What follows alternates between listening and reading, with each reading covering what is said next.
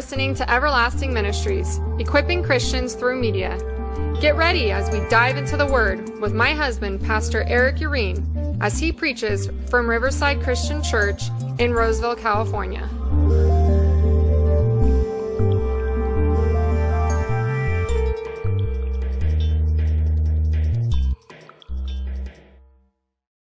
In the beginning, God created the heavens and the earth.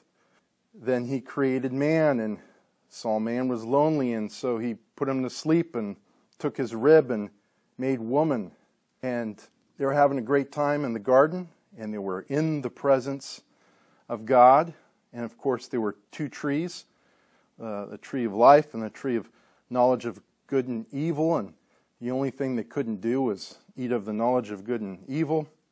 And one day the serpent, right, Satan, who's the top dog when it comes to the rebellion against God, Satan came and tempted Eve with that fruit, and she took of the fruit, and Adam took of it as well. It was Adam's responsibility to watch over and tend to that garden. We don't know how long the serpent was there when he came in, but he came in on Adam's watch. And as the husband, as the man who was supposed to watch over and protect his wife, it's easy to say, oh, the woman messed up because she ate the apple, but the serpent was there. And at some point, Adam allowed him to be there. And instead of confronting him and kicking him out, he was passive. He allowed him to be there. And of course, when they took of that fruit, the consequences of sin was death. And they became aware of their nakedness. I think of when you look at some of the Hebrew words there to describe that, it's almost as if they took on flesh. They went from a place of never dying, being eternal, no death, to suddenly this law of death, this death force, the second law of thermodynamics, entropy comes into play, and then everything starts to die. And we see the unwinding of everything. And the amazing thing to me is when we go out and we look at nature, the ocean, and when we see these beautiful things, everything we see right now is in a fallen state. So imagine the beauty of the garden. If we can see such beauty in what is in the state of fallen nature, which Jesus, right, he's not only redeeming us, he's redeeming his creation as well. How beautiful that place must have been. And the drastic change Adam and Eve experienced once that death force came into play. They had pains, they had to suffer, they had to work the land for food. They became aware of their nakedness, finding leaves to hide themselves from God. And of course, the first shedding of blood was them killing animals for their skins to cover their nakedness. And then we move on from there and we see the first prophecy of Scripture as God prophesying about Jesus Christ and how his heel would be bruised and crushed the head of the serpent. And so we fast forward ahead, and when that prophecy was fulfilled, when Jesus died on the cross, right? He was man and he was sinless and he was the perfect sacrificial lamb, and his heel crushed the head of the serpent. So like we talked a couple weeks ago, when we encounter the devil in our lives, if you look closely, stamped on his forehead is, "Do not worry, Jesus has overcome. Victory lies ahead." Because Jesus has overcome. And his blood that was shed for us is the sacrificial offering that brings us back into reconciliation with him. So tonight, I want to look at what it means to be a Christian. And so along with applying this to our own life and recognizing where we are at, also thinking of those that we love and that we know who aren't believers. When I was a kid, I went to a church and they had a little acronym for gospel. Maybe some of you remember this. The gospel is about God. The gospel is for ourselves. The gospel is about a Savior. The gospel is powerful. The gospel must be embraced, and the gospel is life-altering. The gospel isn't just a message, but the gospel is also a man, God's eternal Son, Jesus Christ. And he began this public ministry by calling people to repentance. It's interesting when we look at history of all the great revivals that have broken out, they always started out with repentance. And repentance is key in the Christian walk. Mark 1:14 through 15, this is pretty much the first public account. Today, I guess you could say the first time Jesus showed up on TV. This was his grand opening. Mark 1:14 through 15. Now after John was put in prison, Jesus came to Galilee, preaching the gospel of the kingdom of God and saying, "The time is fulfilled and the kingdom of God is at hand. Repent and believe in the gospel." So the first thing he throws out there is repent, followed by believe in the gospel. In the Greek, the word used there for repent is actually taken from two words that literally mean a changing of the mind. Many times we read in Scripture, right, the renewing of the mind. We pray for the renewing of the mind. The word repent there means to literally change the mind. True repentance will change our mind. And in looking through Scripture, I found three ways that changing of the mind occurs. Number one, the changing of our mind about God. Who is God? Number two, the changing of our mind about the human condition, where we are at and why we are here. And number three, the changing of our mind concerning what it takes to come into a relationship with God. Repentance is accepting the truth of who God is, who we are, and what Jesus has already done for us on the cross. Repentance requires us to respond accordingly. Our response is the acknowledgement that our sins are real, that we are separated from a holy God, and we deserve judgment. Jesus is the only way to the Father. He is our only hope. We cannot save ourselves, but Jesus can save us. And the great thing is, not only can He save us, He wants to save us. Right? He wants to do that for everybody. So look at John 1:12 through 13. But to as many as did receive and welcome Him, who is Jesus, He gave the right, which means the authority and the privilege, to become children of God. That is, to those who believe in, adhere to, trust in, and rely upon His name, the name of Jesus, who were born not of blood, which means natural conception, nor of the will of the flesh, which means a physical impulse, nor of the will of man, and that is the man meaning your natural father, but of God. That is a divine and supernatural birth. They are born of God, spiritually transformed, renewed, and sanctified. Amen? One of the things I want to look at there, to become children of God. So it takes an action to transform from a creation of God to a child of God. The action, he says, is receiving and welcoming Jesus Christ. That through Him, He gives the right, which is, that right there is the legal term right, the legal authority to become a child of God through Jesus Christ. Two passages I want to look at on how we as followers of Jesus Christ are to live in a world of bad news and difficult circumstances, which is temporary because Jesus Christ is returning again one day, and He is King of Kings and Lord of Lords, and He will rule and reign forevermore, and we won't have to worry about fake news anymore. 1 Peter 2, 9 through 12. However, you are a chosen people, a royal priesthood, a holy nation, people who belong to God. You were chosen to tell about the excellent qualities of God, who called you out of darkness into His marvelous light. Once you were not God's people, but now you are. Once you were not shown mercy, but now you have been shown mercy. Dear friends, since you are foreigners and temporary residents of this world, I'm glad I'm a temporary resident, I'm encouraging you to keep away from the desires of your corrupt nature. These desires will constantly attack you, but live decent lives among unbelievers.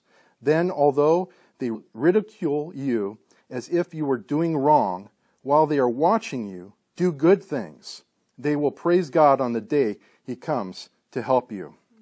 A couple of things I want to highlight there. Temporary residents of this world. The trials, the tribulations, the pains, the heartaches, everything we're dealing with right now is temporary.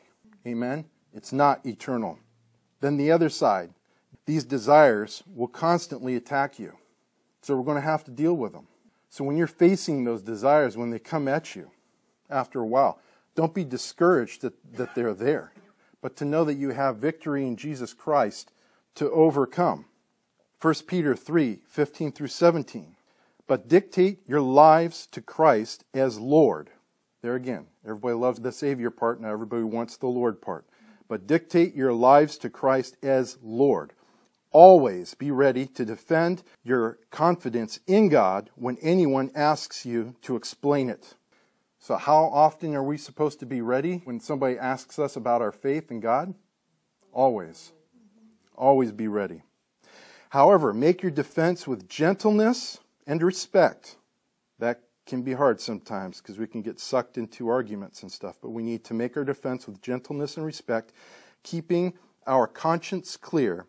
Then those who treat the good Christian life you live with contempt will feel ashamed that they have ridiculed you. After all, if it is God's will, it's better to suffer for doing good than for doing wrong. So if it's God's will, it's better to suffer. Suffer.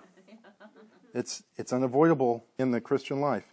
But it's better to suffer for doing good than for doing wrong. Amen. Sometimes we need to remember we've got to push through to get to. When God's calling us somewhere, sometimes we've got to push through something to get there. Sometimes in order to get the answered prayer, sometimes it'll come instantly, and other times there'll be something we've got to push through in order to get to that. But the pushing through is a necessity, and God is going to use it to mold us for a reason. We got to have faith. We got to have faith to get through. Colossians 2:6 through 7.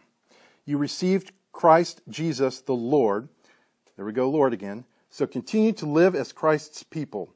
Sink your roots in Him and build on Him. Be strengthened by faith that you were taught, and overflow with thanksgiving. Faith. We need to lift up that shield. We need to pray that the Lord will help develop that shield of faith to be equipped and refined for the things we need to pass through, and to be overflowing with thanksgiving. Overflowing means you're not just thankful for yourself where it's keeping your own cup full, right?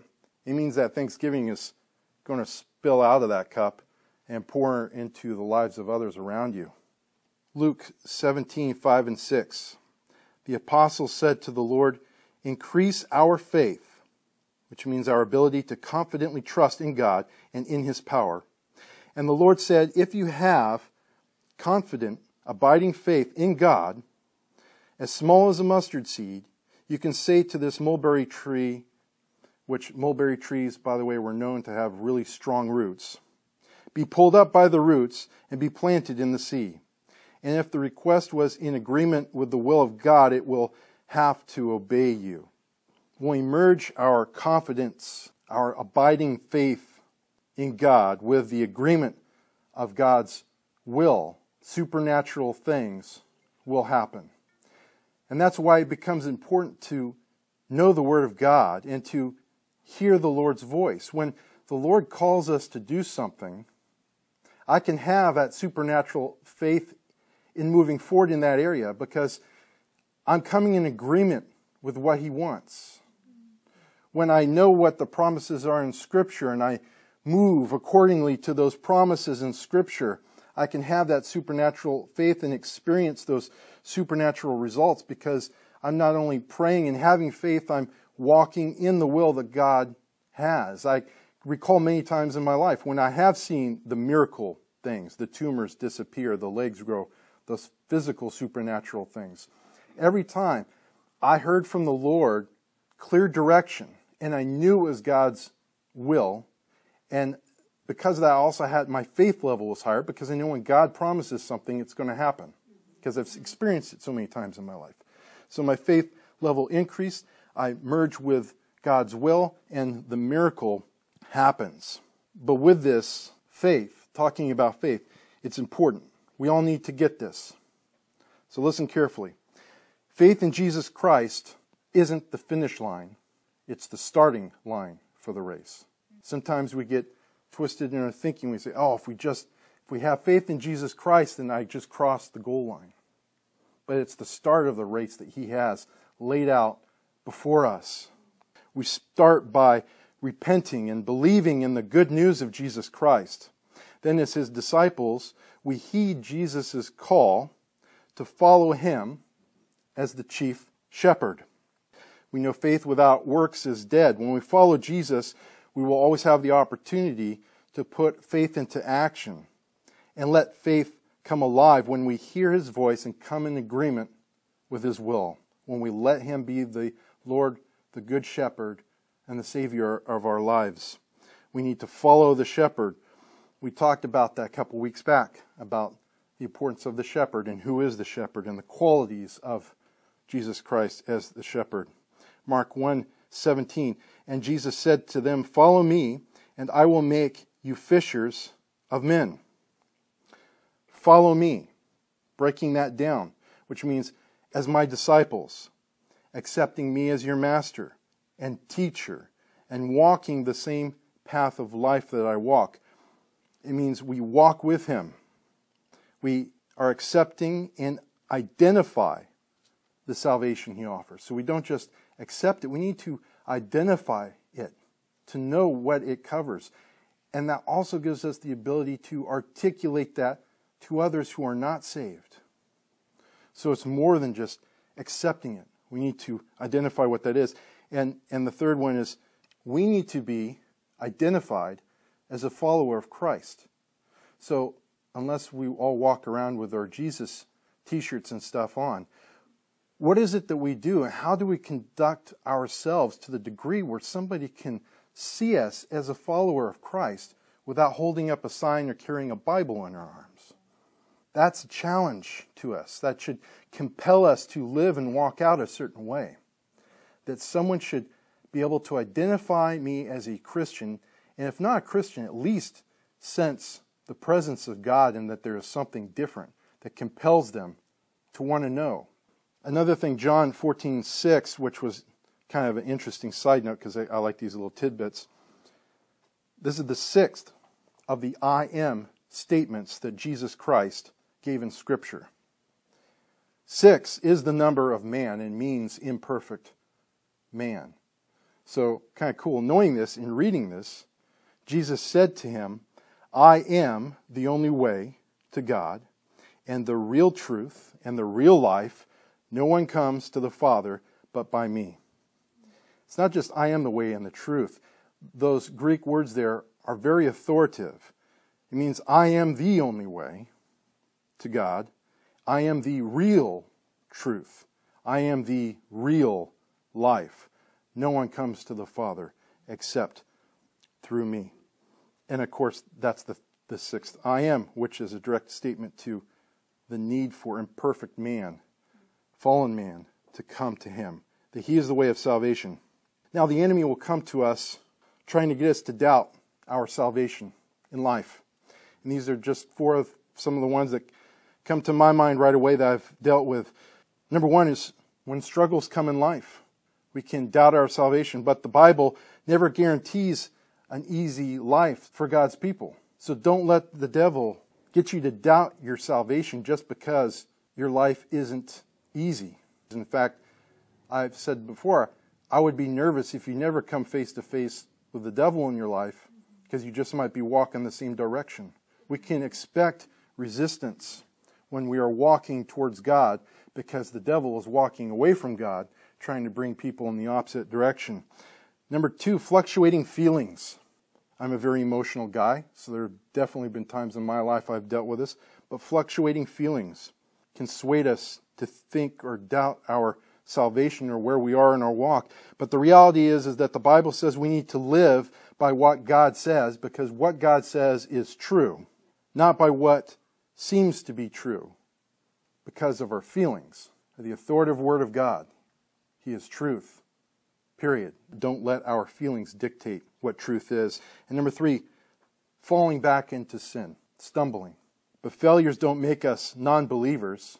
They actually prove how much more we need Jesus. When we fall, like we talked about, the Good Shepherd, one of the responsibilities of the shepherd is to watch. When sheep fall, especially on their backs, a lot of the time they can't get back up. It requires a shepherd to help them back up on their feet. Otherwise, they struggle and they eventually die of dehydration. So it's okay when we fall. Ask, the Lord is there to help us. Ask for repentance. Got to repent. Help me, Jesus. The Lord's there to help stand us back up on our feet, and we move forward. But just because we may fall or do something stupid, which I've done tons of stupid things in my life, don't let it get to your head and make you doubt your salvation or make you doubt that God is no longer there for you, because, right, God is there for His children. He never leaves us and He never forsakes us. And the fourth one is telling us lies. And we know that the enemy is the father of lies. The voice of lies isn't God's voice. So when those times come, we need to pick up our shield of faith and come against the father of lies. You ignore the lies, or you tell the lies to shut up, kick them out the door. Whatever it is, however you feel like God is wanting you to deal with it, you deal with it. You deal with it by just ignoring it, and you just keep moving on looking towards Jesus, or you deal with it by kicking him out the door. But either way, you pick up the shield of faith and you utilize that to silence the lies. And then, of course, genuine faith in Jesus Christ takes us from being spiritually blind to having spiritual vision. Genuine faith in Jesus Christ takes us from being at war with God to being a friend with God. We go from being impure to being clean and washed by the blood of Jesus Christ. We move from condemnation and wrath to a pardon and being blessed. For Jesus doesn't appoint His children unto wrath. We go from stumbling in the darkness to walking in the light. We go from being in debt to being ransomed and redeemed. Amen. We go from being a slave to sin to being set free in Christ, who overcame sin. And from being exempt from God's kingdom to becoming a citizen of heaven. We go from being lost to being found. Amen. I'm so glad I am found. So in closing, I want to ask us these questions. What would you say to someone who asked you to explain your faith? Do you know? If I was to walk up to you, or someone off the street was to just walk up to you, do you know how to give them that answer? How to explain your faith? Is there a difference between believing things about Jesus and believing in Jesus? I've met a lot of people who call themselves Christians, and when you actually ask them who Jesus is to them, you'll find out He's a good teacher. He's one of many ways. He forgives all sins, and so we can just do whatever we want because His grace covers everything. Whenever you ask someone, who is Jesus to you? And immediately you will know exactly where they are in life. Because they will tell you, he was a good teacher. Or, He's Lord and Savior. Or, don't talk to me about that. I mean, instantly from that question, you will be able to know what the next step of the conversation is going to be from that simple question. And so, is there a difference between believing things about Jesus and believing in Jesus? And where do you find yourself in the answer to that question?